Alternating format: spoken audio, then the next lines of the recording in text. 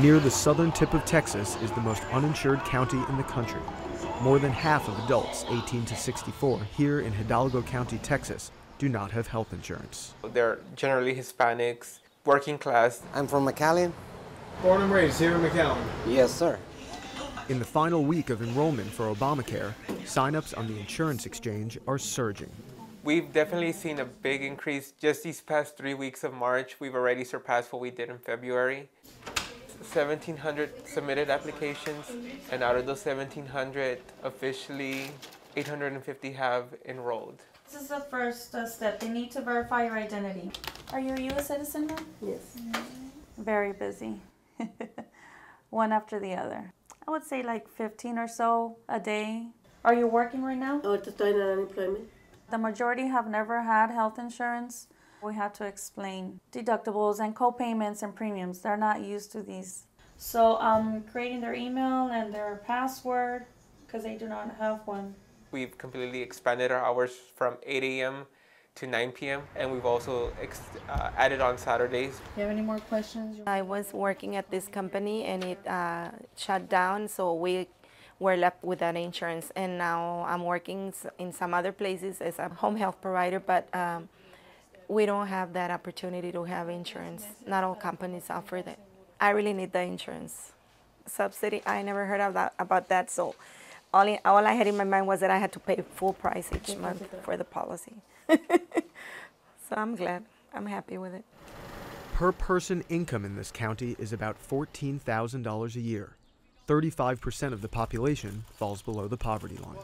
At the McAllen Public Library, people are lining up to sign up.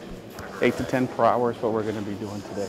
Last night we stayed probably till around 8:30, 9 o'clock. Does everybody have an appointment? ¿Ya tienen cita los que están aquí? Okay.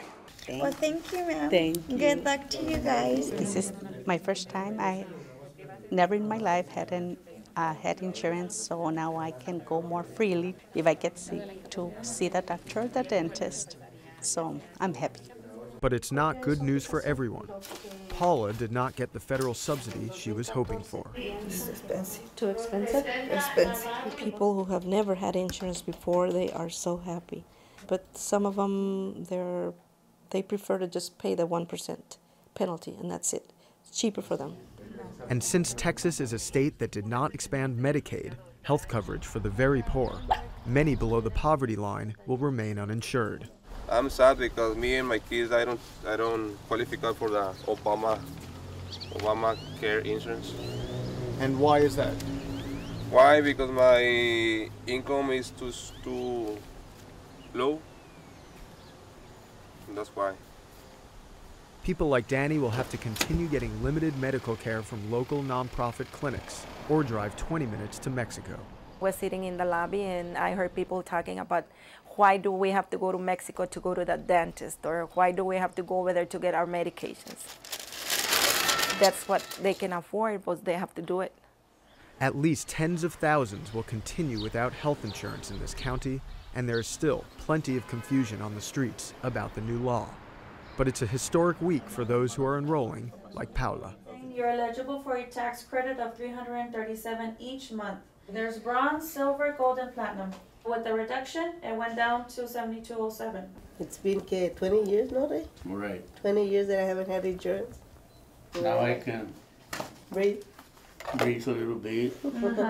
Not get nervous no more, you know. Yeah. And she been getting kind of little sick lately, you know. You're emotional. Yes. Can you explain to me why?